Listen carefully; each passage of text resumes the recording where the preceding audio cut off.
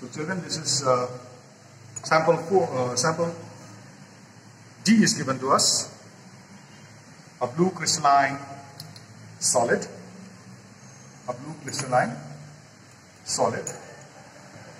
Now,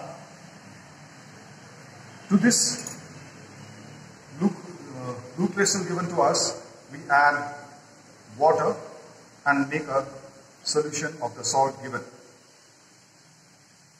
Okay? So we have a blue solution. Now we divide it into two halves. We divide it into two halves like this. Okay?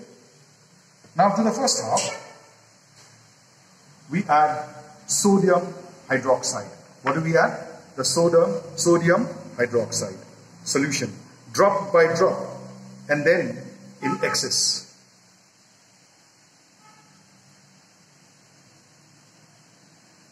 Drop by drop, you can see the precipitate which is formed, and it is insoluble.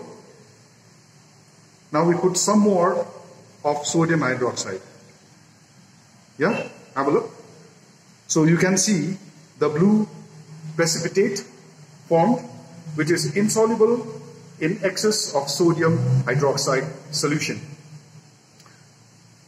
So we can conclude that copper ions is present in the sample given to us. Now, to the next sample, to the next part of the sample, we add ammonium hydroxide solution. Drop by drop, and then in excess. So what do we observe? We observe a pale blue precipitate. Now we put excess of ammonium hydroxide, and it is soluble in the excess of sodium hydroxide solution. So what do we conclude with this experiment?